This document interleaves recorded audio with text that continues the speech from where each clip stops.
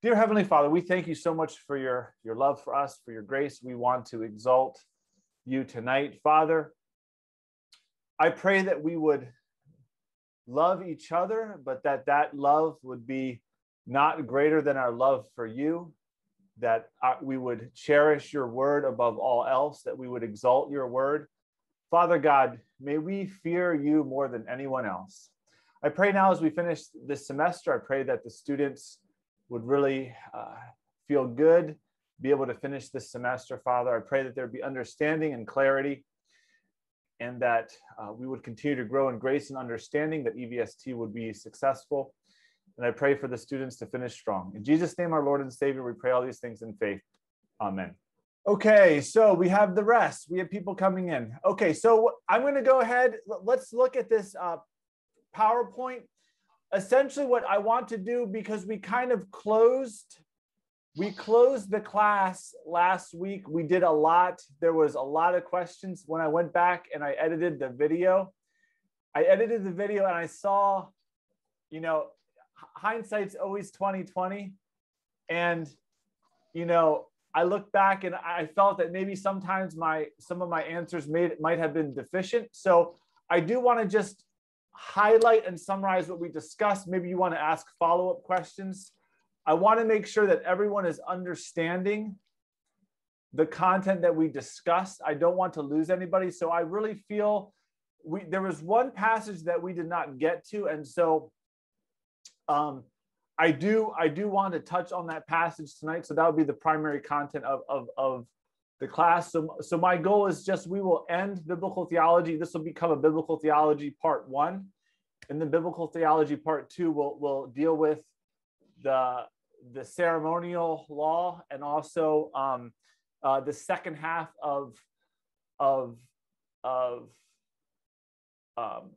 Voss's book. Most likely we will teach that in the fall. I feel as if we were slow. We had issues with internet, and I don't want to rush. I want there to be understanding. I feel that as if we rush, there won't be understanding. And I understand that maybe there's some disagreement, but I really want people to understand what Voss is trying to teach. It's definitely not the clearest. So let's go ahead. Let's look at this PowerPoint, and then we'll get into that last passage of scripture. So again, we just want to thank Converge, Cebu Graduate School of Theology, and EVST for making this possible. And we're on to the last session for the semester. So the content of special revelation during the Mosaic period, Mosaic era. It's either part 5 or part 6. I think it's part 6. Part 6 in the video sessions, part 5 in the PowerPoint. So I have to tighten the ship on that part to make to be more consistent there. Brief overview of the session. We will review the calendar of just the events. We will also review the assignments. We might not do that. We'll do that at the end. We'll discuss the end. I want to get to the notes first, then we'll discuss the assignments at the end, and then there will be a conclusion and prayer. But we'll do the reviewing of the assignments at the very end, so that when we leave, we have understanding. So just brief calendar. So this does not apply for anybody. So May 7th is not applicable. That's already passed. So that was for anyone graduating, but no one's graduating. This is the last week. So what I will do for the final, the final is going to be some of the same questions from the midterm, and I'm going to add a couple questions. One of the questions will be from our discussion from last week. So it is important for you to, if you missed the session from last week, to watch it again. It is important for you to pay attention here. And I will ask the same question. So if you understand what's going on and you just answer the question, that's credit there. All assignments now for CGST, EVST, there is maybe still grace, but all assignments for CGST have to be into me by May 26th. There is no, it just has to be. You cannot submit after, because they have to have the CHED submittal right around that time. So if it's not in by May 26th, that's it. So most of you at CGST are getting there. There's 1 or 2 of you that have vinkulang, but you know who you are. And so if you want to talk to me about a plan, you can talk to me after the class tonight. And then May and June, I know some of the EBST students are behind. So for the 4 classes that we taught, hermeneutics, Bible's big story, biblical theology, redefining leadership will end at the end of May. And then all of June and possibly into July, I'm going to help everyone get caught up. If you want to take it for credit, I will help you get caught up so that you can receive credit for each of those courses, because the assignments are important. So I have to post, I think, 1 or 2 videos for hermeneutics, 1 or 2 for Bible's big story. So what we need to do is there needs to be a catch up there. So we will work in June to get everyone caught up. This is part of the beauty of not being under a CHED or DEP Ed, that we can help. No one really gets left behind. We can work to get them caught up. So May and June is going to be a time of regrouping and also of getting caught up. Okay. From last week's discussion, I have some conclusions listed here. I do want you to, I want people who maybe did not understand, or maybe I did look back at I edited the video, I posted the video from last week, and I felt that at places, maybe I was talking past you. I wasn't really answering your questions. Maybe by the end, you really felt that everything made sense. I don't know, but I don't want to take that for granted. So I want to review the conclusions that we made. I want you to ask a question. I want there to be clarity, because I think this is really important, okay? So just really quick, just to review some highlights, we asked a question: what does the word fulfill mean? And we had discussed how really complete and accomplished, maybe they could be the same, but there's really 3 ideas that fulfill means. There's a semantic range. Okay, so when I say there's a semantic range, there's a range of meaning here that range from complete to do. Okay, so you can also have fill. There's a range of meaning. Okay, and so we highlighted the fact that in the context, really these 3 were contained. Okay, so we talked about that. Moving along here, we said that all of these senses are in relationship to the Mosaic law in the New Testament, both by Jesus and his church. So when we call Jesus, his name is Christ, the Jewish Messiah. So it's in this context, okay, of the Mosaic law, all right? That's not to say that the Mosaic covenant is still in effect. It is to say that the Mosaic law, the eternal parts of it are still in effect, okay? So any questions or comments, or how about this? Let's work through the slides and then we can ask. Okay, then we can ask a question. Okay, the next thing. So this is a concluding statement from our discussion. This is a concluding statement from our discussion. I'm actually just taking it from the Reformation Study Bible. So if anyone knows of the Reformation Study Bible, this is the R.C. Sproul edited Ligonier Study Bible. He says that it says that Jesus does not alter, replace, or nullify the former commands. Rather, he establishes their true intent and purpose in his teaching and accomplishes them in his obedient life. Okay, so that is a major truth, a major observation, conclusion that we sought to prove. Okay, we sought to prove this. And one place where we really saw that, we saw it proven, was in Matthew 7:12. So Matthew 7:12 is a fundamental text, because there's a whole bunch of different, there's a whole bunch of different people saying different things. And some people are posting on Facebook after the fact. But this passage is at the concluding of the Sermon on the Mount. And I think it's fundamental. It's fundamental to everything that Jesus was saying. Okay. So I'll just quickly highlight some things again. So we have this so is an inference. And then this is a qualification. So this could be a qualification here. Whatever you wish that others would do to you, then we have the command. Do also to them. Okay, so this is a command here. Okay, and then we have the reason. The reason is now look at this. This here, this is a pronoun. Okay, for this is essentially the content of this part and this part. For this is what? Is, you can essentially put an equal sign here. For this is the law and the prophets. And so many commentators, and I agree with them, they say that this is, this is a merism that signifies the OT. So however else you want to understand Jesus' teaching on the Sermon on the Mount, the conclusion is whatever you wish that others would do to you, command, do also to them. And then the reason is that this is the law and the prophets.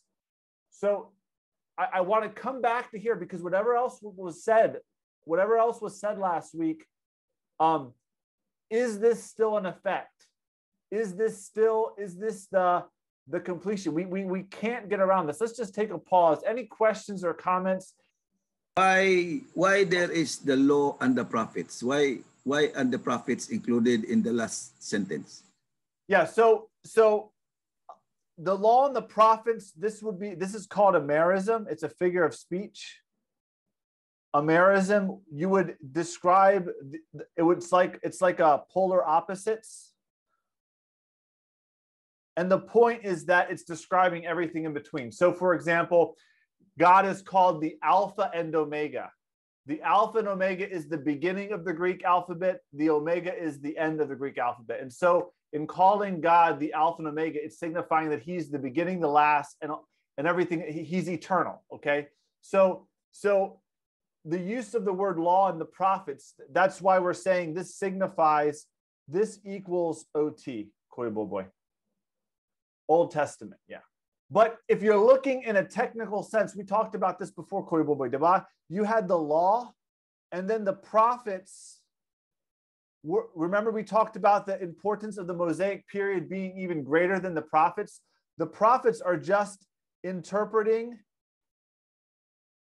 and applying the law, right? So the prophets are definitely dependent upon the law, but in this sense, I would say that it's signifying the Old Testament. And if this is the summary, mga kapatid, if this is the summary of the Old Testament, that's essentially what is being said there. This is a summary. If this is a summary, that's very strong. We can directly preach those eternal components, the weightier matters without apology, without fear, with full authority. Sir, could we, in context, because I encounter or some kind of commentary about Matthew, could we say that in this aspect, this context, in terms of the law, is Matthew is kind of legalistic in terms of kind of promoting having this law to be followed? Are you using legalistic in a negative? Because the Pharisees were legalistic. It's a pejorative term. Are you using it in a pejorative term, or are you using it in the sense of just ethical morality? Yes, that's a term, ethical morality. Yeah. So no. Yeah. So yeah. So what I would say is that this is what I would say. I would say that in Matthew, in different places, there is an emphasis upon Jesus' sacrifice for sure. And so that sacrifice implies imputed righteousness. So what I want to say here is that in Matthew, let's just let me do a new slide here. In Matthew, there is, so when you talk about legalistic, we're referring to righteousness, Bob, because righteousness is always pertaining to the law. Yeah. So what I would say is in Matthew, there is imputed righteousness, imputed, and also number 2, ethical. Yeah, correct, sir. Yeah. And so in some contexts, the imputed is being highlighted. In other places, the ethical is being highlighted. And so we don't want to pit the two against as if Matthew is only focusing in ethical. Yeah. So no, it's both. And so we would say in the Sermon on the Mount, he's focusing on ethical. But remember, the imputed is implied. The imputed is implied in the Sermon on the Mount in the idea of sonship. You see that? So whenever there's a reference to your heavenly Father, that's already dealing with the right relationship that has been restored. And so that's why I kept coming back to the emphasis of it's already in a Christian believer context. Jesus is oftentimes speaking to, so we can also talk about, these are already his disciples. Okay, so when you see these being referenced, now, of course, there are true believers and there's also unbelievers, but it's in that context of, it's not now there are places in Matthew where there's for sure, there's gospel context, right? So we went back to the 3. There's the preaching of the gospel of the kingdom, right? There's the teaching, and there's the healing. Remember the threefold ministry of Jesus. This is Matthew. This is mentioned twice. It's highlighted in Matthew 4:23 for sure. So you have to look at what context is it? Which one is it of those 3? And so we would say in Matthew 5-7, it's definitely teaching, because he sat down to teach in Matthew 5:1, and at the end he taught not as the scribes, but actually having authority. So at looking at these 3, we would say that the accent here, Jesus, is on the ethical teaching. But of course, that's not to say if someone was listening and they were not a believer, that's where Chalmer was highlighting, and I really appreciate that. If someone is not a believer and they're hearing the law, that should drive them to Christ. That should drive them to see the need to repent. Go ahead. Yes, sir. It's very clear now. Yeah, I understand now. Yeah, it's because last Monday is kind of complicated. Seems like it's more in the ethical or in the moral aspect that we are focusing much last Saturday. Yeah, and maybe that was part of my failure, Jesus, because we were answering the specific question of the relationship of Decalogue, of Mosaic law to the New Testament. So we were addressing a specific, so that was my mistake for not really setting the context. That was my deficiency there. So I do apologize for that. I was halfway through. I was like, okay, I need to set the context. Yeah, so good. All right, great. Thank you, sir. Thank you so much. Problem. Thank you for clarifying that. Okay. Yeah, I will add one more caveat here, or not caveat, but the same for Paul. Diba, if you go to Romans, Paul focuses on Paul is the opposite. So let me just add really quick here for Paul. Let me just get another one. In Romans, it's different. Okay, in Romans 1:18 to 3 19, this is the law driving to Christ, okay? Then you have 3:20 through 5, I think I'm messing up the passage, but I think it's 5:21, is dealing with the work of Christ and our response, which is faith, okay? And then 6:1 to 8:39, essentially, plus or minus, is Christian living. This is ethical. You see that? Oh my goodness. You know, so it's now there is a component there that makes sense, that there is also the history of redemption there. So I don't want to overstate my case. But so what I'm trying to get at is this is imputed righteousness, and then this is ethical righteousness. And if you read, and then this really comes to bear in 12:1 to 16:27. Okay, this is really applied in the church, big time. Ethical.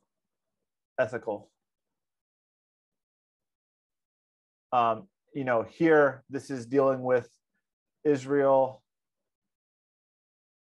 and gospel, relationship to the gospel. So what I want to say is that really in Romans, it's the same. He accents ethical at the end, and the first part is the need for imputed righteousness. So it's there in both. If I can give you a better outline for Romans, we need to do a book study in Romans. But anyway, just remember the gospel described and gospel applied in Romans. So great. Any other questions or comments? So the saw here is like putting everything from chapter 6, starting from chapter 6 all the way to verse 11 of chapter 7, and then he's like concluding it saying, so whatever you wish, others, or this is just chapter 7 starting from judge not. Here in verse 12 of chapter 7, so is it in reference to the whole starting from chapter 6 all the way here to is he like concluding what he has said, like, yeah, so whatever you wish? Yeah. So what I would say is, let me just bring this up here. What I would say here is I'll just do here. There are like inclusios. So if you look, for those who don't know, an inclusio is like like the repetition of a word to signify there's a bracket, a beginning and a close. So, you know, the beginning of the Sermon on the Mount begins with blessings. I mean, and that's really interesting, because the end of the Mosaic law is blessings or cursings. And so there's so much interplay with because Jesus is bringing the Mosaic law to completion. Okay, so he begins with blessing statements, okay, and a description of being salt and light in verses 13 to 15. But then here, if you look, I can't really zoom here, but if you look at verse 17, I've not come to abolish the law or the prophets. I've not come to abolish, but to fulfill them. And then again, until all is fulfilled in the law, until all is accomplished. So especially, I would say that's the first part of the inclusio. So that begins Paul's teaching on the law, 5:17, and then it concludes in Matthew 7:12. So whatever you wish others to do to you, do also to them, for this is the law and the prophets. So it's like, yeah. So that's very important then, because starting chapter 6, Jesus talks about this righteousness as well, which he said that we should not be like this Pharisees. So then it is clear that when we are in Christ, not only that our righteousness exceeds that of the Pharisees because we stand in the righteousness of Jesus, but at the same time, our righteousness is exceeds that of them, because when you look at prayer, you look at giving, you look at fasting, the Pharisees are all but a show. But when we look at this teaching of Jesus, it calls us to a genuine giving, genuine fasting, genuine prayer. No, I think that's excellent what you're saying, Enting, and especially bringing out beware of practicing your righteousness, because again, you're right. This is in the context, this actually further strengthens the point that he's addressing the Pharisaical interpretation, because he goes from right interpretation of the law, right, to practicing your righteousness, which what you're saying, this is the hypocrites in the synagogues. This is literally the Pharisees. So you're absolutely right. And I agree with you. I agree with this is ethical. It's not, the imputed is presupposed, but it's not the ethical is being highlighted here. Yeah. I will come down here. There's one other phrase that kind of also brings new meaning. So in verse 15, there's the warning there of false prophets that are coming in sheep's clothing, but are ravenous wolves. You'll know them by their fruits. And then look at verse 21. Everyone who says to me, Lord, Lord, not everyone who says to me, Lord, Lord, will enter the kingdom, but the one who does the will of my Father. On that day, many will say to me, Lord, Lord, did we not prophesy? Did we not cast out demons? Did we not do many mighty works in your name? Then I will declare to them, I never knew you. Depart from me. There's that word, the opposite of righteousness. You workers of lawlessness. So again, this beware of practicing your righteousness, unless your righteousness exceeds that of the Pharisees. The Pharisees are lawless ones from Matthew 23. I think what you're really bringing out, Enting, is this, you have this interchange throughout. Yeah. Just a thought. Would it be the righteousness that Jesus is referring to is the righteousness that he gives us, imputed to us when we we trusted him as our Lord and Savior, and something like that? Because it's a different kind of righteousness, right? Yeah. Than the one that's being exhibited by the Pharisees. So in this context, it could be people who do these things could have done it while they may look as righteous in the eyes of man, but it's just about being self-righteous in some way. Yeah. But so what are you saying? I guess I'm confused. So what are you? I mean, what I'm trying to say is the righteousness that Jesus was referring to is the righteousness that he imputed to us when we trusted him as. So in Matthew, that you have the imputed righteousness in other locations, but here this would be ethical righteousness, because we are called to live by a standard. And so here he will say to them, I will declare to them, I never knew you. So this is not like they were in and then they were out. It's that he never knew them, right? He never knew them. So it was never a relationship that they lost. So this is not an earning their salvation. It's saying he never had a relationship with them. I never knew you. Depart from me. And then it's you doers, you workers of lawlessness. And so this would not be addressing imputed righteousness. This would just be straight up describing the Pharisees. They are, in fact, their righteousness is nothing more than lawlessness, because the whole point that we made last week was that the intent of the law was the internal, and then just the external was the manifestation. So Enting brought up, this was the other thing I was going to bring out, and I didn't emphasize this, and I really appreciate when I went back and listened to the edit, I was like, wow, Enting really emphasized this, and so I do want to give him props. This heart condition, the promise of the heart condition in the prophets is huge. And when you come here, although Jesus is dealing with in many times external, he also is getting the heart issues. And so it's an issue of a heart. And you see that coming out here. I never knew you. there is no heart change. There is no heart relation. I think the confusion comes, Sir Team, in how, if you're not familiar with the context, which is how to be in the kingdom, or if you are how to live in the kingdom of God, which is Jesus talking to his disciples primarily, at least with the presence of the crowd, because of how verse 21 is worded. Not everyone who says to me, Lord, Lord, will enter the kingdom of heaven, but the one who does the will of my Father, which many of us who believe that it's only by faith will protect what we believe by faith and say it is not by doing the will of the Father that brings you into the kingdom of God. But if you look at the context, that those who are really in the kingdom, or put it in our own terms today, if those who are really put their faith in Jesus Christ, will begin to obey the Father. Yeah. Yeah. No. So yeah. No. What you're saying? Yeah. Yeah. Go ahead. Yeah. Yeah. I think it in some aspect, I think Jesus answered what the will of the Father was, right? And that is to make him to put your faith in him.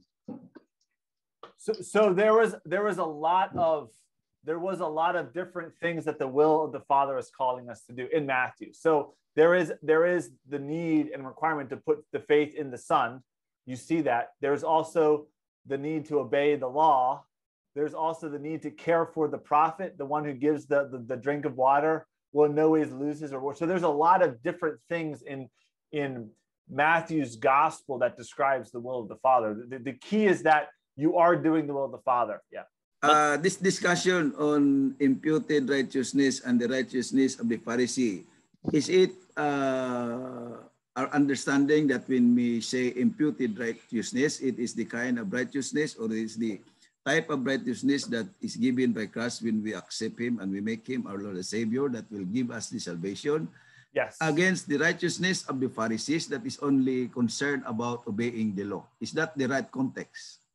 Yeah, so that's part of the discussion. So it's more than that though, because so what people will often do, Koya Boboy, is people put it in either or. It's only imputed and it's only ethical. Okay, so let me just draw a picture here so I hope everyone can see. I actually had, I don't know if I posted yet, we did a thorough investigation on the relationship between faith and works in James 2. I need to post the video. If I can do that, I'll share it. But this is the picture. Internally, there must be genuine faith. Okay, from the genuine faith comes that genuine faith produces good works. Okay, we could also describe this as righteousness. So the picture is that this is the picture of the Christian life.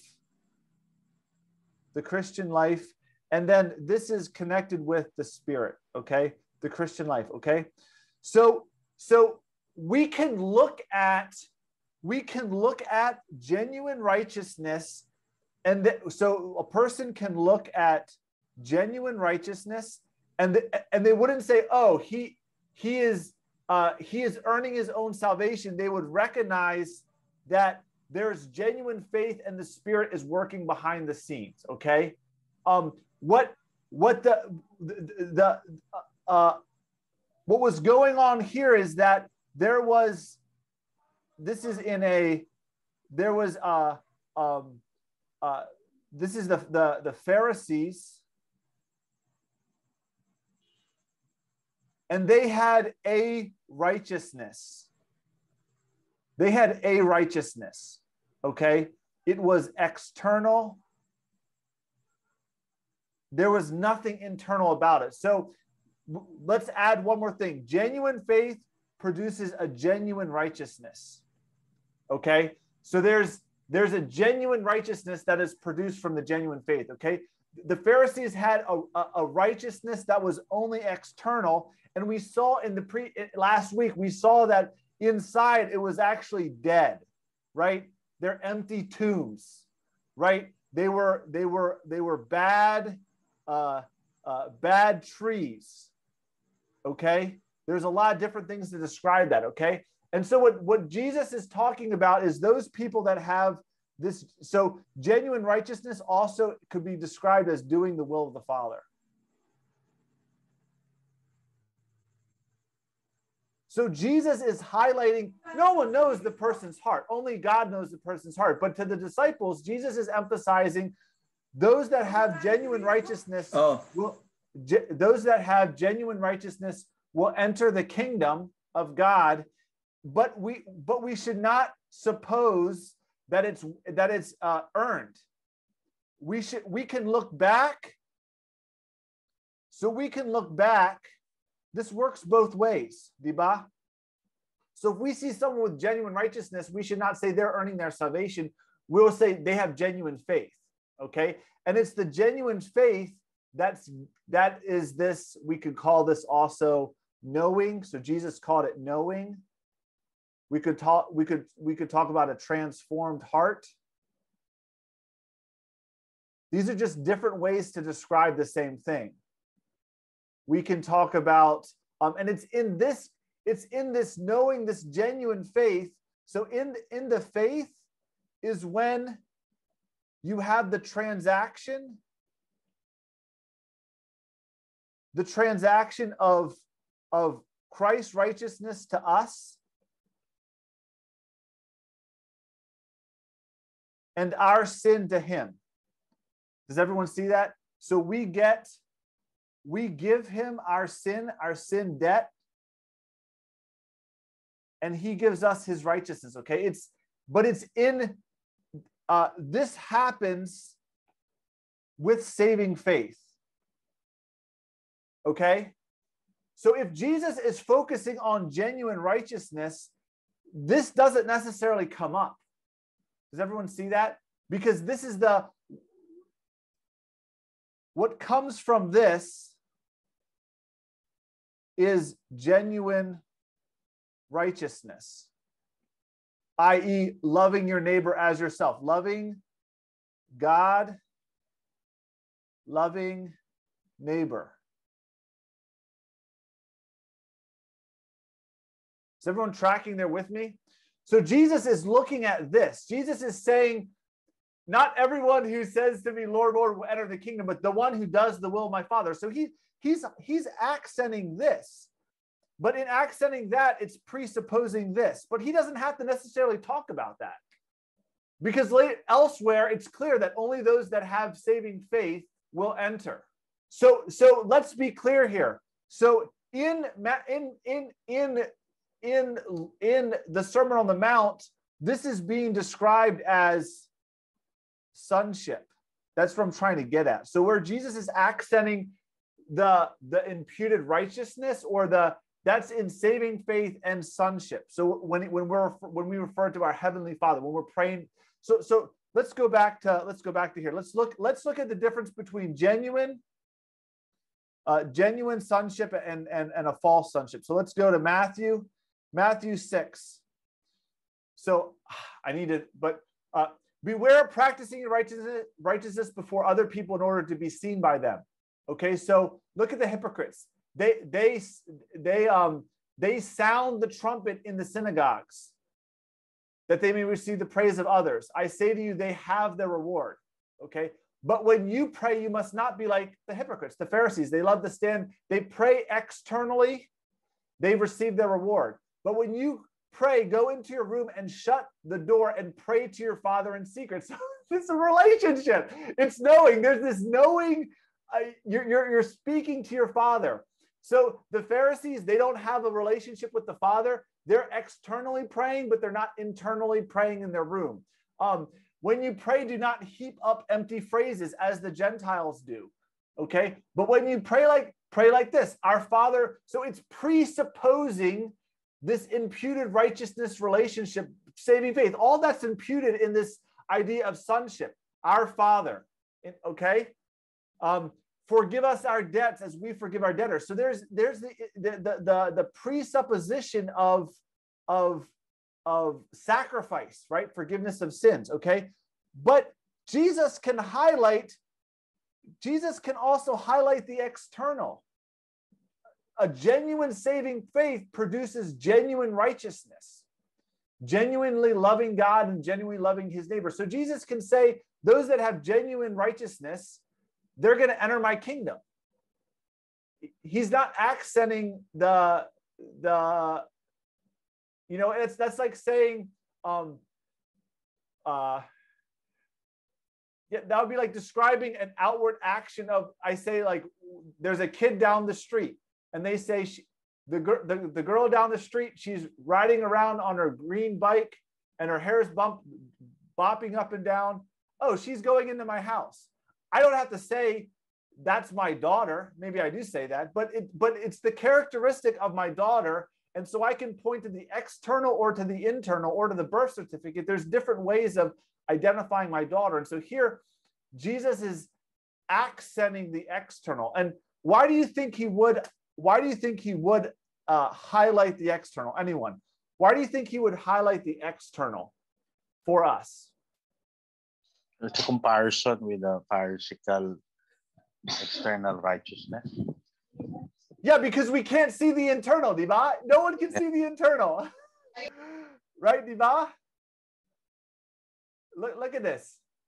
Beware of false prophets. They come to you in sheep's clothing, but inwardly, right? You don't know the inwardly. You can't see inwardly their ravenous wolves. You shall recognize them by your fruits, their fruits. Can a grape, so this is the analogy here. Can grapes be gathered from thorn bushes, okay? If you see a thorn bush, you don't say, oh, it could be a grape. It could be a grape tree. There's a chance the root's actually a grape. Maybe one day it will grow a mango. You'd say, no. If I see thorns on a tree, there's no way it's a mango tree. Diba? You would know the roots, the internal, by the external. And that's what Jesus is highlighting. He's highlighting the external. So coming back to here.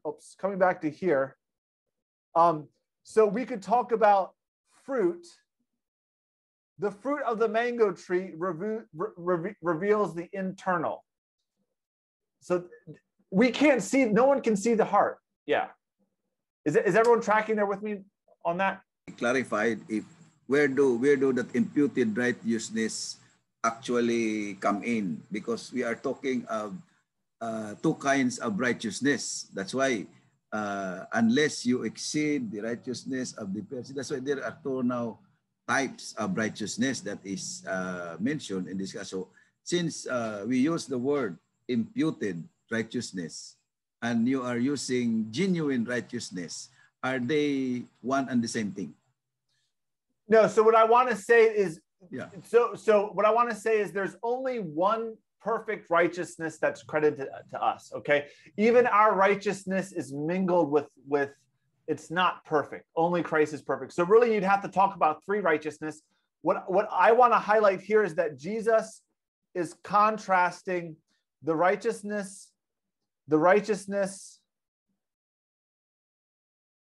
of the Pharisees, and he's contrasting it with the genuine righteousness of his sons. That's the contrast there. So that's why I'm saying imputed righteousness is not in the purview. It has to be presupposed when he talks about sonship. Okay, but it's not in the purview. Okay, what's in the purview is all that we can see, because again, there was a group saying this is how you live, and Jesus is saying no, this is really how we ought to live. Okay, maybe that's helpful. For us. And Paul does the same thing.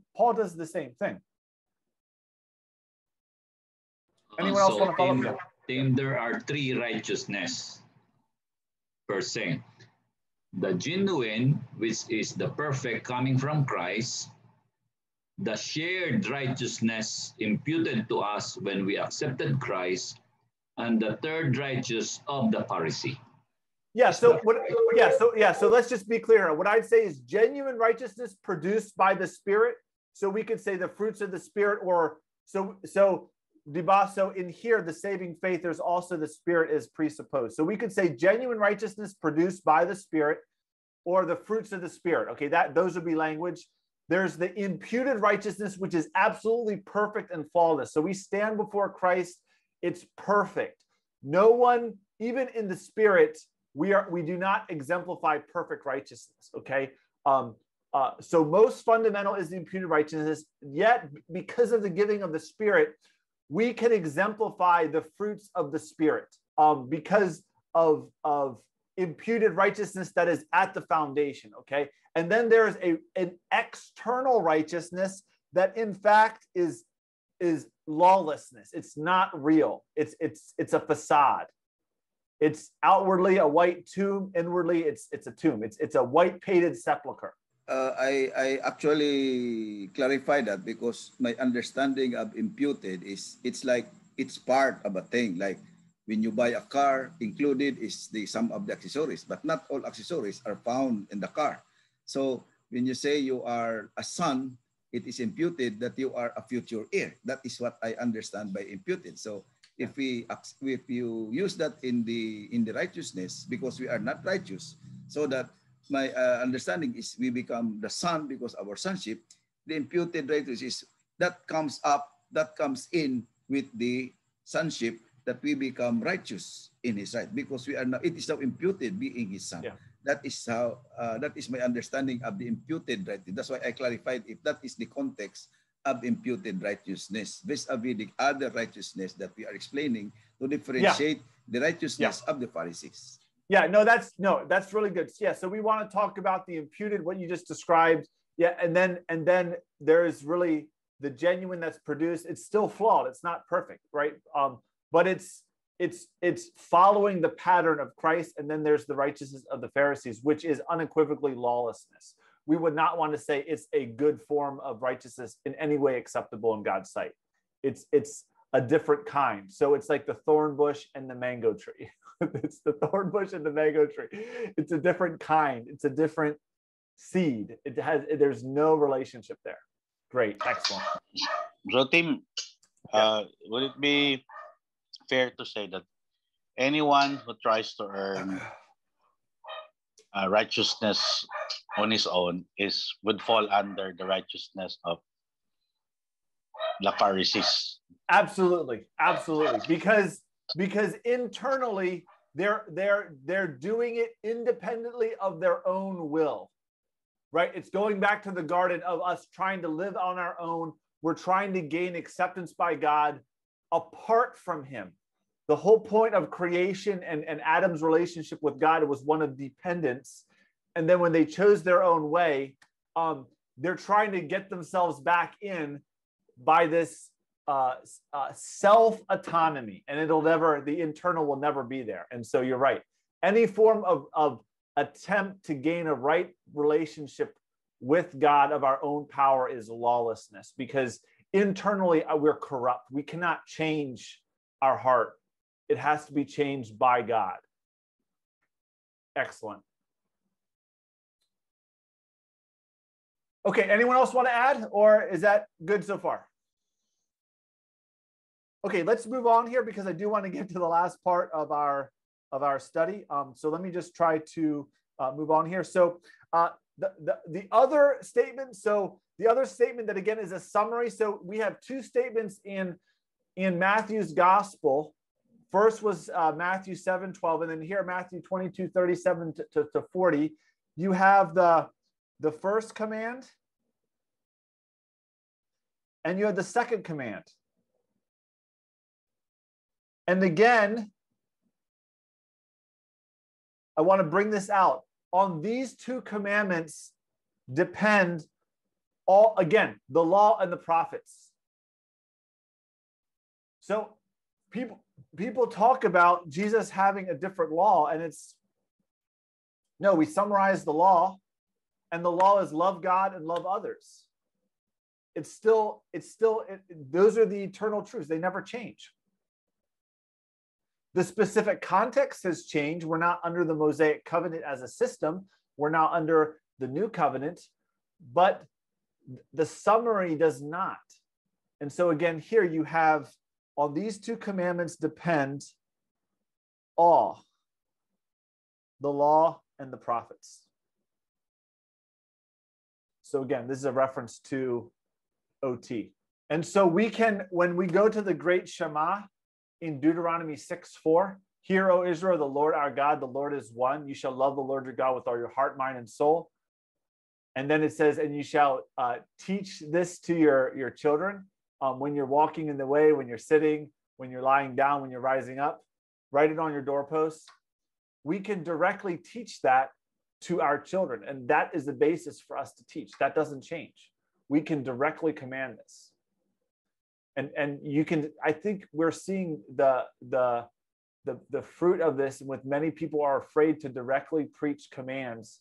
They only want to preach fulfillment, or they only want to preach relationship to Christ in the Old Testament. They don't want to directly preach commands from the Old Testament.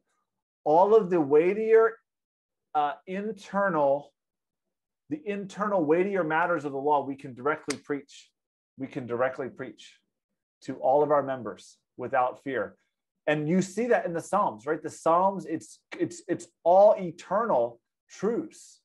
The Psalms, the prayers, a lot of the wisdom, they're dealing with eternal truths. We can directly preach. I hope that's a big takeaway from this study, that we can preach directly. We should preach. We must preach directly. They have not been done away with. The external application might change, but the internal truth does not. So this is just review. Matthew 5:17-20 describes Jesus fulfilling it both in his obedient life and giving its true meaning as commandments to be taught and obeyed. So those are the three components there. Matthew 5:21-28 does not deal with changing the law, but interpreting it, giving it its true meaning. And so those other passages just really highlight what Jesus is doing there. And there it is. The meaning is found in Matthew 7:12, Matthew 22:34-40, and the Great Commission. So teaching those disciples that you make, you baptize them in the Trinitarian name, and then you teach them to obey everything I have commanded you. And how can you summarize that command?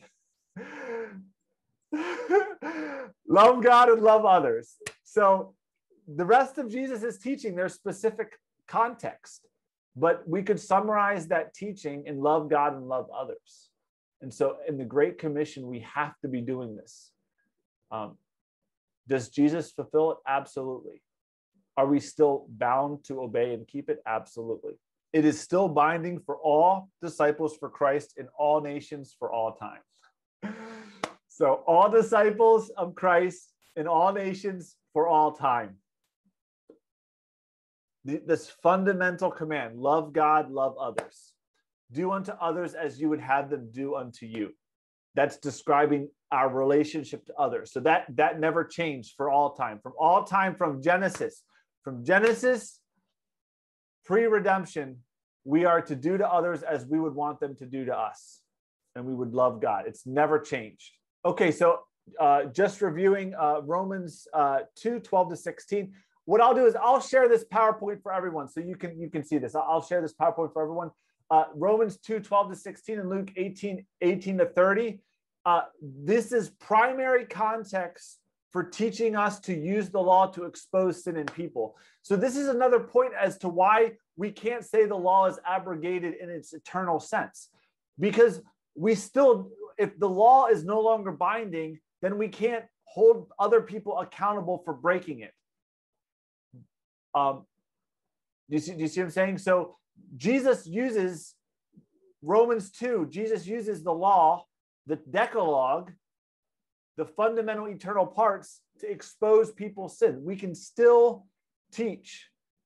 We can still bring people to Christ. So there is a fundamental part of drawing people to Christ that we can use the law for. Romans 13:8-10, Ephesians 6:1-3, and James 2:8-13. it teaches us that the law is to be used in the church as a rule for Christians to follow. So not the physical, external, the ceremonial law that has been fulfilled in Christ, not the those applications direct, but the weightier internal truths. We can directly apply it. It's to be used in our life for Christians to follow in the context of the church, those weightier matters. Okay, we're the last part of tonight. We're going to look at Ephesians 2:11-22 to look at one other relationship of how we see this. So let's just take a 10-minute break, and then when we come back, we're going to look at Ephesians 2:11-22. If you want, yeah. So throughout Jesus's teaching, there is hyperbole. So from hermeneutics, diba, in hermeneutics, hyperbole is a figure of speech. Okay, so that's not to say that we should not, diba. So the command here is it's looking at this command to not commit adultery, right? Okay, so then from here there is this we would say, is this literal or is this a figure of speech, right? So from hermeneutics class, people have taken it literally. I think in church history, some people have like ripped their eye out. Okay, but I do think that the focus here is that Jesus is emphasizing how important it is for the lustful intent, so that what he's trying to say is there's no sacrifice too great to make in order that you would not go to hell, right? So you could take it literally, but I do think that this statement could be taken as a figure of speech using hyperbole, like you said. So I don't think that we so for example, the other example of figure of speech is merism, right? So we talked about the merism that Jesus uses, which is referencing law and prophets, right? Jesus is clearly using figures of speech in his teaching, right? So even like a beatitude is a figure of, is a type of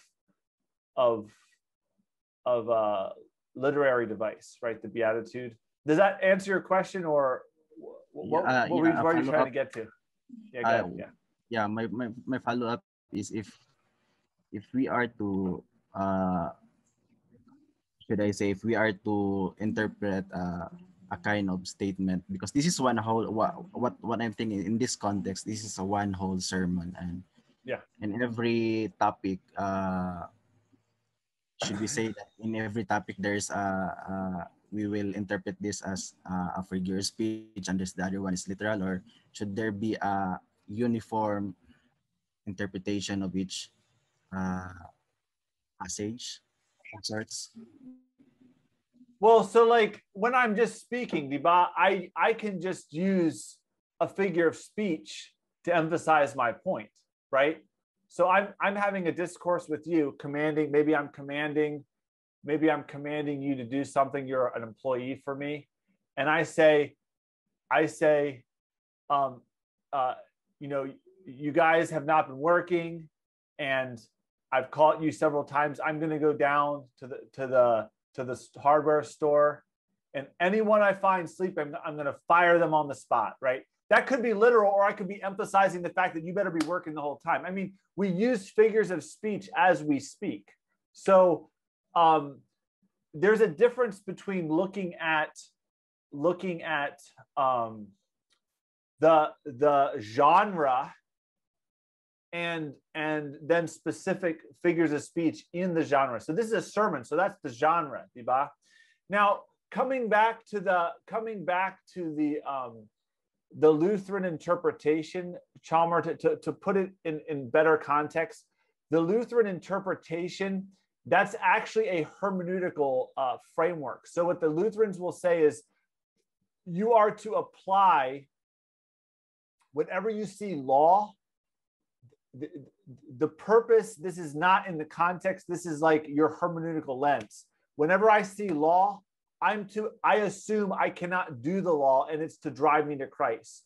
So that's a template that they're putting on here, right? Because there's nowhere in the context that Jesus comes around and says, see, no one can do this, turn to Christ. That's different than the Gospel of Romans, where in Romans, there's clear failure of the Gentiles and the Jews in Romans 2, Romans 3, everyone stands guilty. Christ is the only way. Like the narrator is very explicit in highlighting the driving to Christ. In Luke 18, right? In Luke 18, that would be also a context that clearly implies. So let's go to Luke 18, right? So Luke 18. So here the question is inheriting eternal life, right? And so he says, no one is good except God alone, right? So I would say in this context, it's clear that this is a gospel context. Jesus is not just teaching on interpretation of the law. This is a gospel. If you're looking at Jesus as the teaching, preaching the gospel, or so this would be calling to repentance or healing. I would say that clearly these are clues that it's a gospel context. He goes through the law, right? 1, 2, 3. And the guy says, all these I've kept from my youth. He's directly, this is like a direct contradiction, right? So this context is very clear that Jesus is using the law to drive him to Christ. So then he says, one thing you still lack, sell all that you have and distribute to the poor. You have treasure in heaven, come follow me. Okay. So that Jesus makes the statement how difficult it is for those who have wealth, and then who then can be saved? Without what is impossible with God is what is impossible with man is possible with God. That's the conclusion. Okay, so the context is driving us to that right interpretation, right, Chalmer? Comparing to Matthew, look at how the ending ends. The ending ends. There's this call to do this. There's a warning of there's a call. So this is a command. There's also a command here, right? Then there's a warning. And then look here. Everyone who hears the words of mine and does them is like a man who built a house upon the rock. Everyone who hears my words and does not do them will be like a foolish man, and it leads to this fall. Okay? And when they finished these sayings, the crowd was astonished by his teaching. So to me, it doesn't seem, there's nothing in the context that would say, see, Christ is saying this is impossible, turn to him. Do you see what I'm saying? There's nothing there. And especially coming back up to here, you have the reference to this bearing this external, looking at the fruit externally. And so I would say there's a lot of clues in here that tell us which way to go for direct application, for direct meaning. What's the primary purpose? Are you tracking there with me, Chalmer? Is that making sense? Yeah. Thank you, Pastor Tim. Yeah. It's really important that again, I'm not saying that, Chalmer, I'm not saying that we don't use Matthew in driving to Christ context. If I was working with someone who's an unbeliever, I would take them to Matthew. I was like, this is what Jesus commands us. And someone who's an unbeliever, maybe he'll outwardly tell you he's doing those things, but inwardly he's struggling with that because he knows he doesn't. Okay. So again, I'm not saying that we can't use it in a secondary application for driving to Christ, but for the purpose here, I think if you look at the broad enough context, you will because remember, Jesus teaches the context, but the writer is going to give you the clues. He's going to give you the clues on what he wants you to know. And so I think that you just have to keep looking at the broader context to really see where the author is driving us. I do think, again, that this is the righteousness of the, like, both Jesus and Matthew is telling you that unless your righteousness exceeds lawlessness, you know what I'm saying? Like, it's not even close. It's not like so, Chalmer, just to get specific here, in a Lutheran reading, what the Lutherans are saying is that the Pharisees had the best righteousness, and if they can't get in, no one can get in. You have to turn to Christ. But that's not what Jesus is saying. The Pharisees don't have the best righteousness.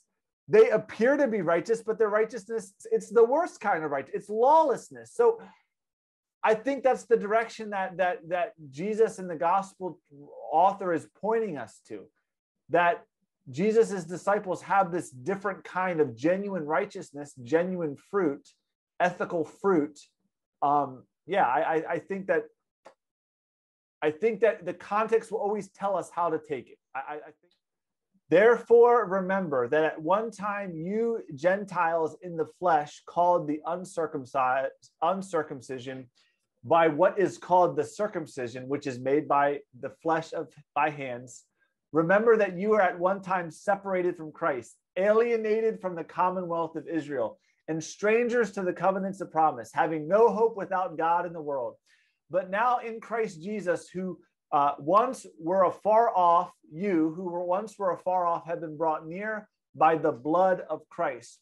For he himself is our peace, who has made both of us one and broken down in his flesh the dividing wall of hostility by abolishing the law of commandments expressed in ordinances, that he might create in himself one new man in place of two, so making peace, and might reconcile us both to God in one body through the cross, thereby killing the hostility.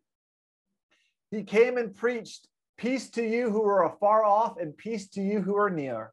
For through him we have access in one spirit to the Father, so that you are no longer strangers or aliens, but fellow citizens and saints and members of the household of God, built on the foundation of the apostles and prophets, Christ Jesus being the cornerstone, in whom the whole structure is joined together and grows into a holy temple. In him you also are being built together into a dwelling place for God by the Spirit. It was just like, wow. So I can't say everything here. I'm just going to talk through here. You can interrupt me to ask a question. I'm just going to highlight, because again, we're coming back to relationship. And we do have, maybe you picked up on it, I said that we should not talk about the law and the new covenant as being one of abolishment with Christ. Here we have this word, abolishing the law of commandments. So I want to address that. At appearance, it might seem like, Tim, you did not preach the text, you were wrong. And so I do want to address this to help us also to give us hermeneutic guidance. And I think the discussion with Chalmer on the break is really important, because a lot of everything is in context. And so we really have to be so careful that we interpret, we look at the broader context, and then we orient ourselves properly. I do want to say here that the primary topic is not, so the primary topic here, just to set the context, the primary topic here is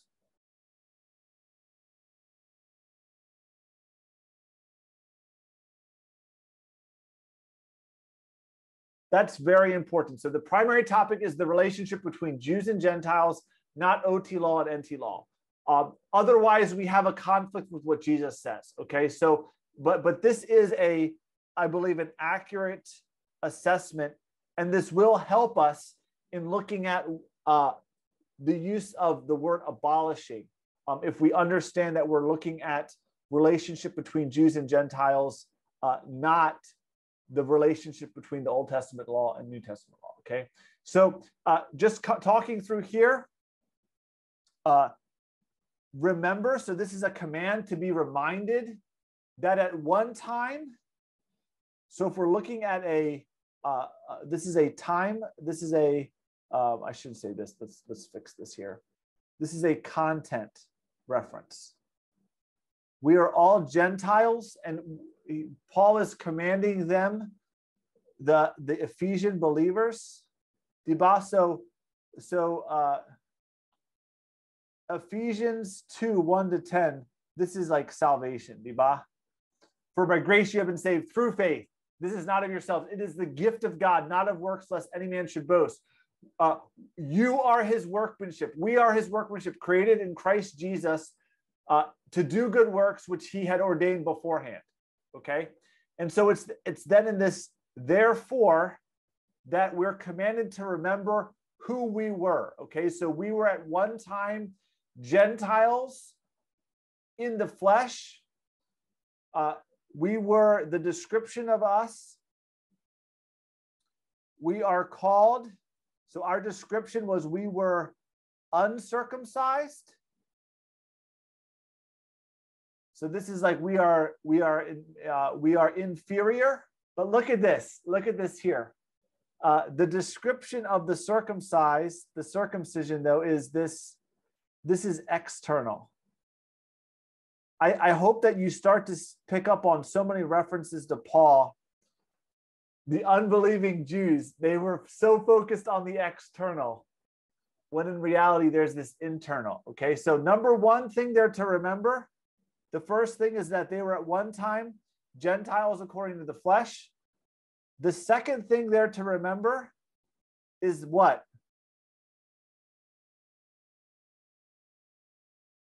They were separated from Christ. Whenever you see this word Christ, always be thinking Jewish Messiah.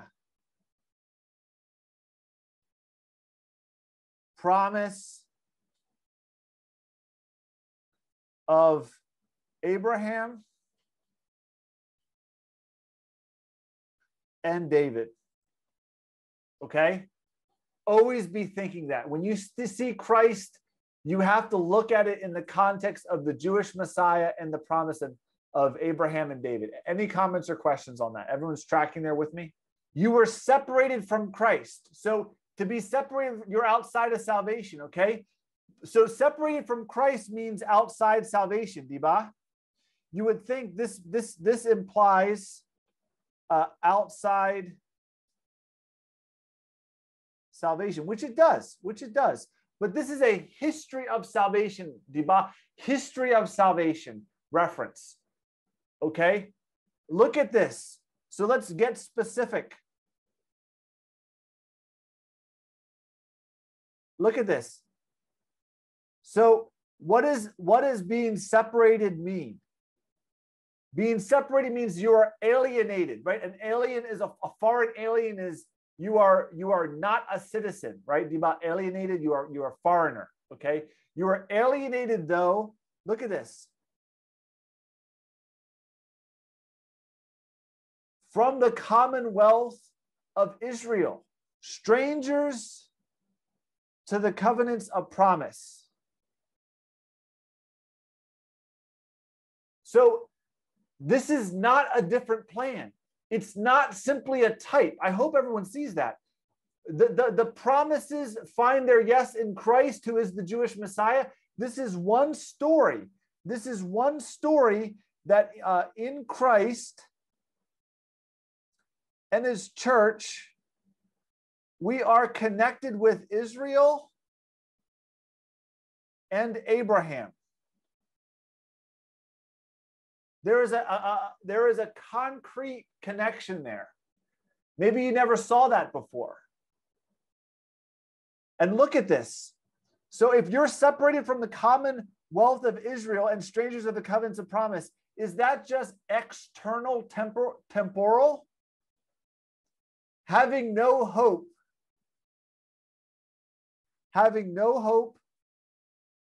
without God in the world. We have to see eternal and temporal parts to this.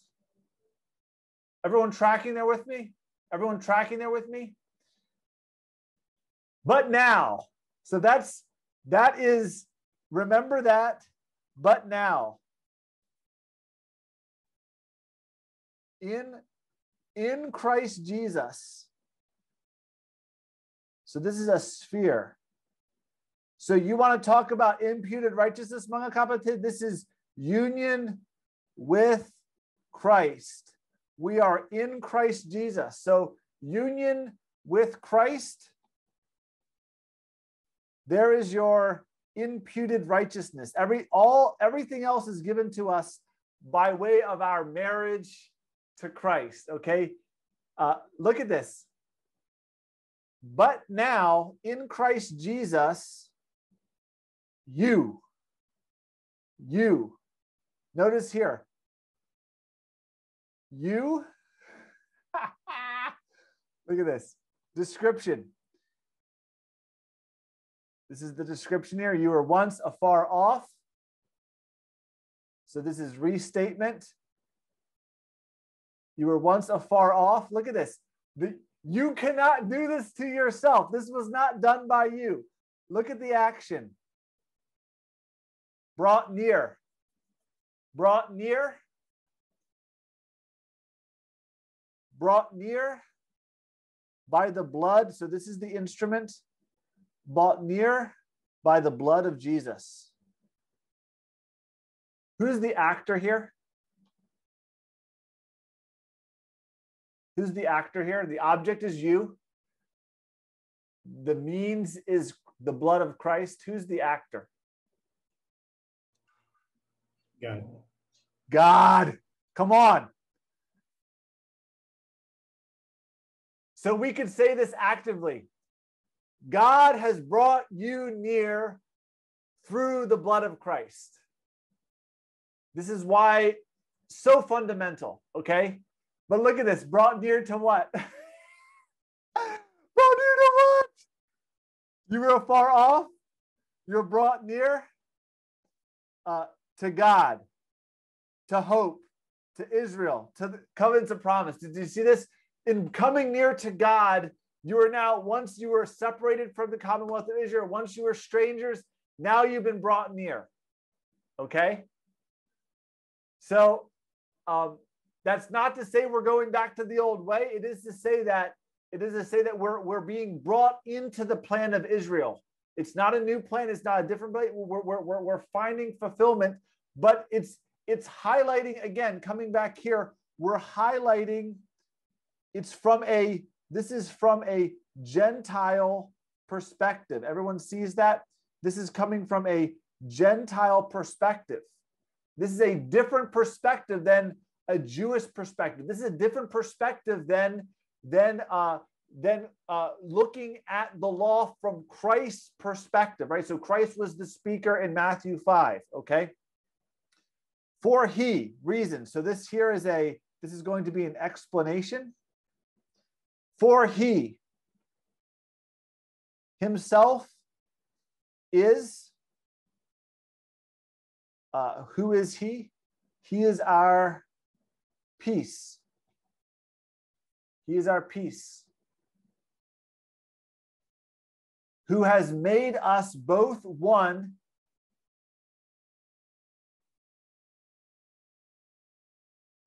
So let me ask the question. So this is the work of Christ. So this is the description of Christ's work. Let's ask the question of who is. So I'm just going to work here. This is, of course, this is Christ. So he is the actor. He has made us. Who is the us? Explicitly. Someone tell me who the us is explicitly.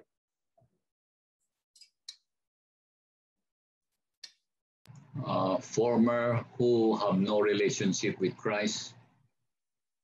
Gentile? The Gentile. Yeah. Gentile. But there's someone else, right? So both one. So who else? Pastor Henry is partially right. It's the Gentile. And one, both one. That is with God or with Christ, both one. There's one other. So about Christ is making two people one. Who is the other one?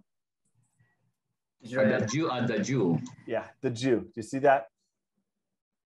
So he's bringing us together. Okay, he's bringing us together. So this is not a different plan. We can also speak of fulfillment, but it's coming from the Gentile perspective. So if we're looking, I'm highlighting the Gentile perspective. He has broken down in his flesh the dividing wall of hostility. Now we would be tempted to say, see, and then look here. The means specifically is abolishing the laws of commandments. Okay, so we would be tempted to say abrogation, no more laws, no more law. Right? That's what we would be tempted to say. But that's a bad interpretation. Why is that a bad interpretation? Someone answered to me why that would be a bad interpretation. The reason why we could not look at the law as being abrogated in the ultimate sense is because, number one, it conflicts with Jesus. And number two, perspective. And I'm going to explain how even in the context of Ephesians, it conflicts also with the context. Okay, let's look here.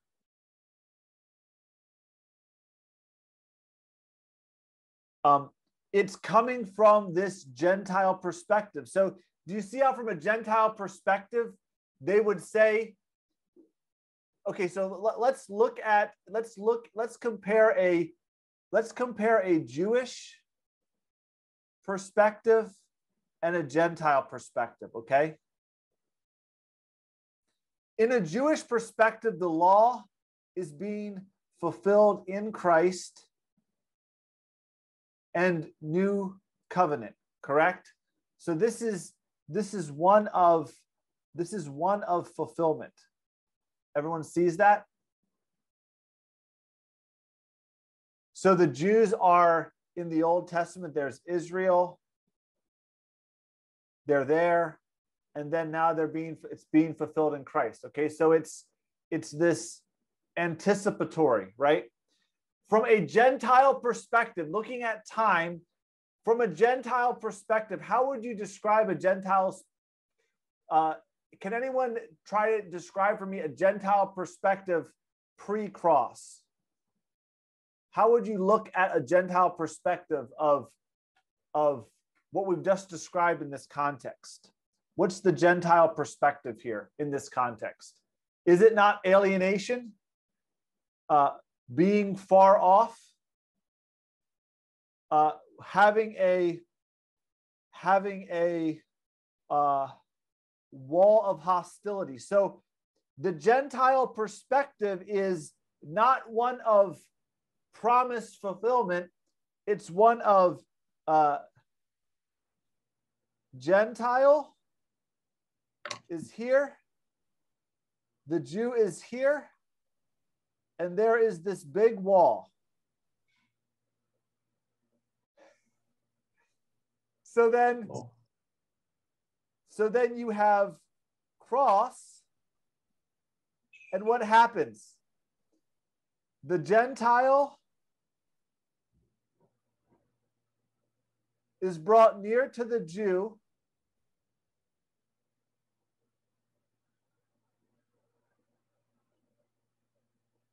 and the wall is broken down. Do you see how that's a different perspective?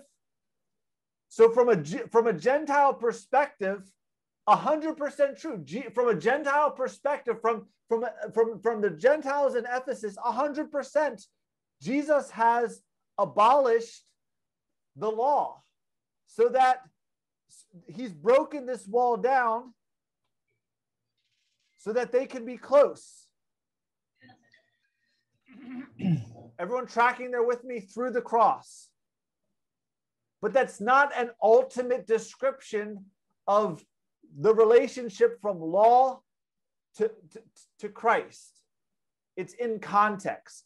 Let me pause. Is everyone tracking there with me? I want to pause to make sure everyone's on the same page and I haven't lost anyone. Ask a question. Is this making sense? When you ask, this is the perspective of a Gentile pre-cross. Is it from the point of view of a Gentile? Is it from the point of view of us looking at the Gentile?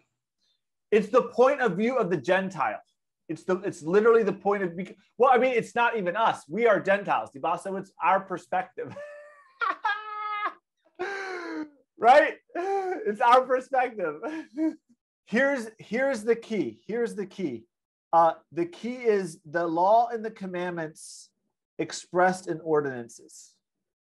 This is not concerning the Decalogue. This is not abolishing God's eternal law. This is dealing with the boundary markers. I don't know how to spell that, boundary markers. And go ahead, yeah.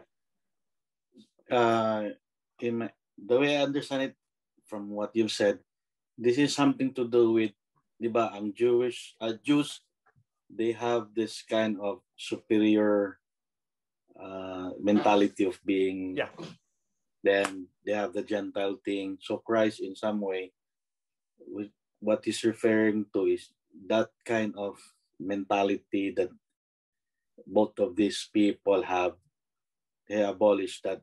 Is that the one you're referring to? Yeah, no. Because they're not allowed to intermarry with with Gentiles. So those are some of the ordinances of that take. So would that refer to that? No, because look here. Look even here. There is this superiority feeling, because you're absolutely right, Ray, because the Jews, what was the blessing of Abraham from biblical theology? The blessing of Abraham was all the nations would be blessed. There should have never been an us versus them. The Jews were just the means by which God would bless the world, and the Jews had totally lost sight of that.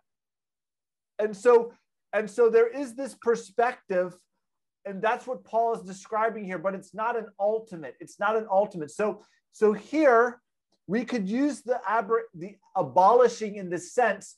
Otherwise, we're directly conflicting with what Jesus said, right? I have not come to abolish, but to fulfill. What I'm trying to do, mga kapatid, is I'm trying to synthesize how in this context, because some people will talk about abolish, some people will talk about nullifying, and what I want to say is we can't look at this. The ultimate picture is Christ fulfilling. That's the real reality. This is a perspective, an appearance, like what Kuya Ray is saying. The Gentiles had this view, how they were treated with the Jews. So this is, we could say here, perhaps an outsider. This is also an outsider view. View. Go ahead. Sir, is that correct also to say that in the context of the unbeliever, or shall we say for the Gentiles, the law is not needed, or the law is been abolished? Is that correct to say that? No. The law as expressed in ordinances. So it's not the moral law. It's not the eternal internal components, Jesus. It's these external boundary markers. Yeah. Okay. Yeah. So what we could say here, coming back here, we're looking at the history of salvation here. The history of salvation. What has happened in the history of salvation, and specifically from the Gentile perspective. Team. Go ahead. Okay. I think this this verse 15 by abolishing the law of commandments expressed in ordinance. I think this refers to that about the if a Gentile want to be part or to be a Jew, he has to observe the ceremonial circumcision, physical circumcision to be. So this is the law, not the Old Testament law that divides the Jew and the Gentile. So remove this ordinance in Christ, this ordinance that Gentile and Jew, they are all one because of Christ because of the blood of Christ. So it's not the ordinance, it's not the Old Testament law. Yes, so we would want to say it's the external parts that cause the separation. And that's what we want to say. So circumcision, the feast, the cleansing, all of those things, that's what separated. But the eternal was always there. We're going to see that. The eternal was always there. Okay? It's never been removed. Yeah. Good. Excellent. You're tracking. Someone else want to add? So that's why, sir. So the Gentile are not bound to follow the law. The external, what I say. Yeah. Yes. Exactly. We want it qualified. The external law, or we could say the Mosaic covenant as a system. Sure. They are not bound to follow that. Okay. Yeah. So that's clarified. Yeah. Okay. We have to really make a clarification there, because what people will say is, see, all of the law is abolished, and we again. From Matthew, if we say that, then we're directly conflicting with our work in Matthew. We're conflicting with, even in Ephesians. You're going to see in Ephesians how that can't be the case. So what I'm trying to get at is, we have to be so careful in our interpretation, and you're seeing it play out here. Yeah, excellent. Someone else want to make a comment? I think it is really in connection, in connection to what the book of Ephesians, which is ecclesiology. And the main question is, how can God have a people composed of Jews and Gentiles, which chapter 3 and verse 6 talks about. That's a mystery before. It's a mystery before. So in other words, what we are dealing here is how the Lord has brought together a people for himself. No, and that is, the people is, again, the ordinances and Jesus took it. No, that is an excellent point. So that's coming back to, so it's this Gentile Jew. Excellent point, Enting. I really agree with that. That's a really good point. How can they coexist? Right? How can they coexist? Excellent, Enting. Great. Really good. Go ahead. Just to relate to Enting's view that they cannot coexist, because the Israelites think of themselves as separate from God. So that means if you are a Jew, you are a child of God. If you are not a Jew, then you are not a child of God. So there is no way that they can be together in their mind. That's the problem. Excellent. That is a phenomenal point. That is what both of you are saying. Yeah, absolutely. That's the issue. How can Gentiles be children of God? Yeah, absolutely. We're there. So look at this. So this will be easy. Let's just finish this up here. We're almost done for the evening. So the purpose is that he's abolished this so that he will create in himself. He might create in himself the new man in place of two, making peace. And he might reconcile us to God in one body through the cross. So in Christ, he brings Jew and Gentile back together in Christ. That is phenomenal. And this comes back to the promise of Abraham.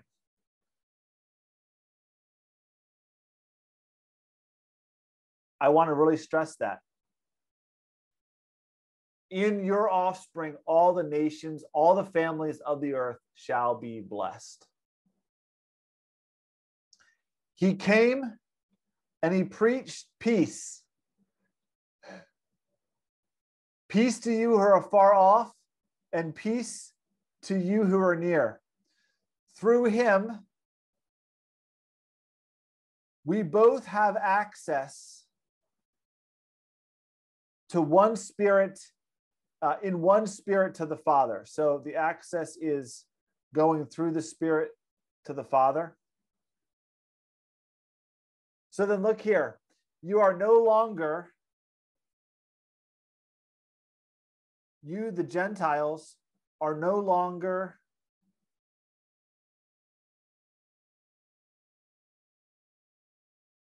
strangers or aliens. You are, look at this. This is literally co-citizens. Co-citizens with the saints, members of the household of God. So what Koyobobo is saying dead on, you, that is the Gentiles, are co-citizens. Now there's debate here, but look how they're built. Look at how they're built here. Debate here, a lot of debate. Apostles and prophets, is this NT or OT prophets? This is for sure NT. And Christ is the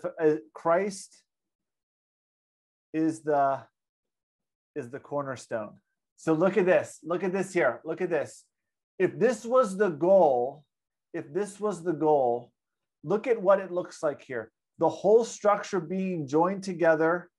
This is where we're going to. This is the end of Biblical Theology 1. It grows into a holy temple in the Lord. What did we describe garden? What did we describe the temple, the tabernacle as? From your reading, from our previous discussion, what is this? What is the temple? Place where his people can meet him. Yes, excellent. So this is a place of meeting with God. So let's what else? So let's add to this. It's a place of meeting with God. What else can we say from biblical theology? What is it? What else? The garden was not a garden of man. It was the garden of House of God. House of God. So let's be explicit here. Dwelling place of God.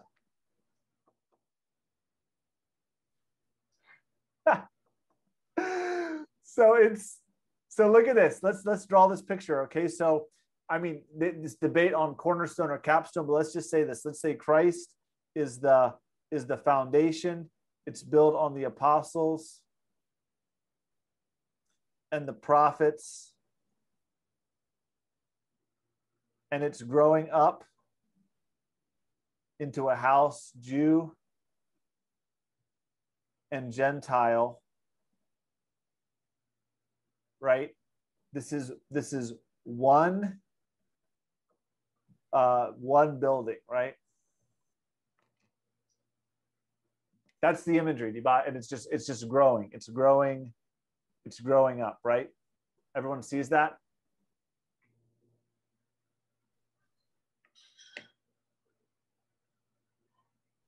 In him,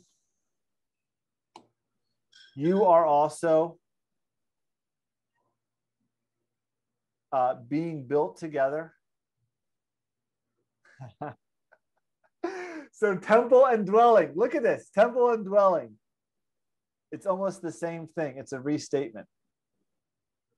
So this is almost the same statement, right? And this is this. So let me ask a question for us, okay? Going to frameworks, going to plans of God, there seems to be one plan of God. I'm going to really push here. Some people are dispensationalists, and they'll say that in the millennial kingdom, God's going to build his temple again. There's going to be sacrifices. From our biblical theological framework and this truth, you've got to build that wall of hostility back up.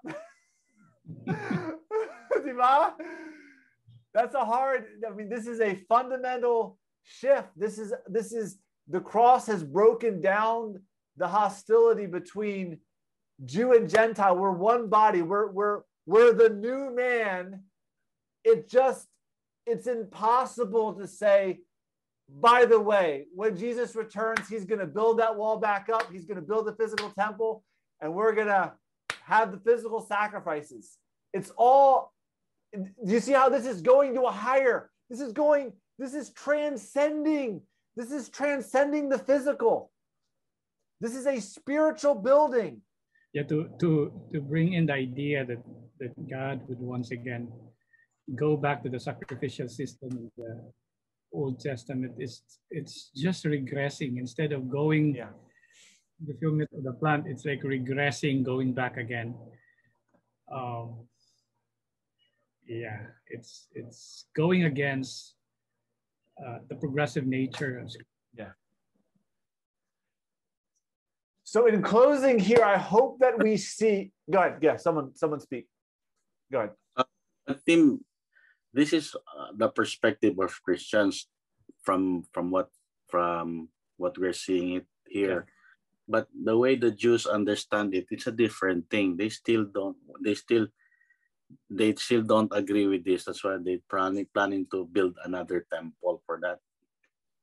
Yeah, so I'm not talking about whether or not they actually build a temple this side. I'm saying there's a position that when Christ returns, he's going to build a temple in the millennial kingdom. It's going to be for the Jews.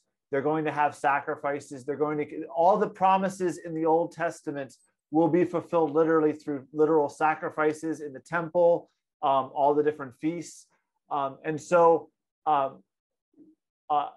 It's from that perspective that I'm asking us to consider that compared to this, Ray. Okay, because the way I understand it, the Jews right now are planning to build the temple so that by the time that the Messiah comes, he will be there to make the sacrifice. So, but I don't think Christians would go for that kind of plan or idea. I don't think Christ will go for it either.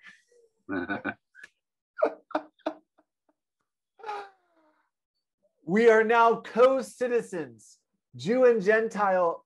Look at this. Let's highlight some things here. We're going to close on this. Let's change this to green. In himself, a new man. One body, one spirit, both have access, fellow citizens. We are joined together, being built together.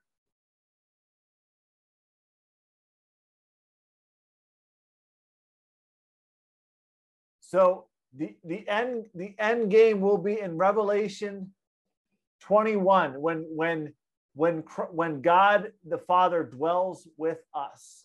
And so that will be biblical theology too. So that will be biblical theology too. We'll end it here.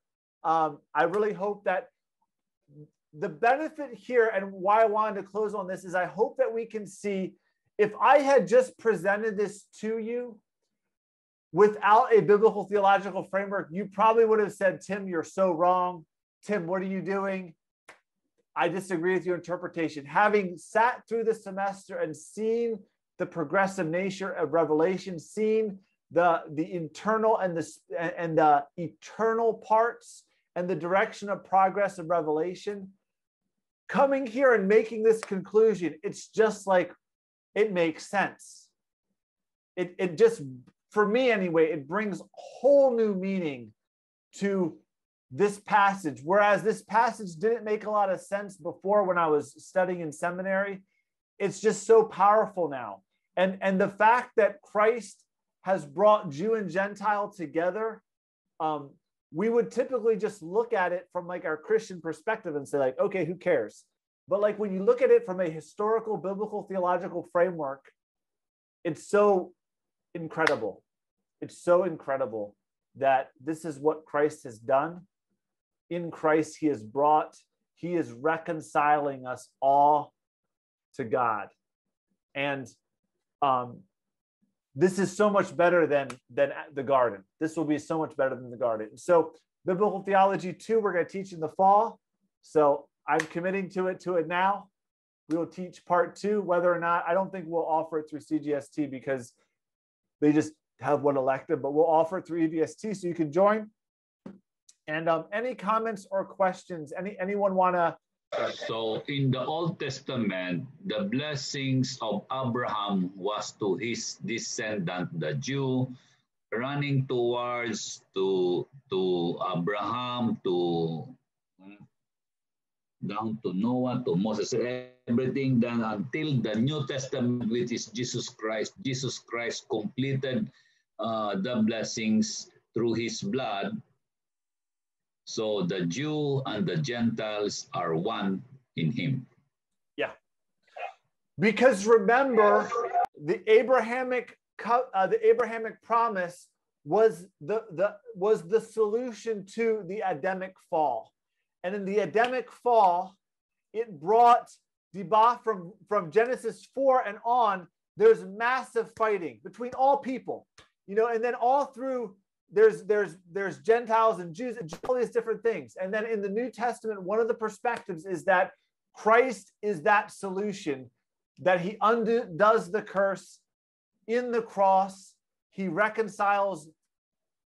He creates the new man. So look at the new man is even going back. So let me just share this one thing here. So what Henry was sharing, right?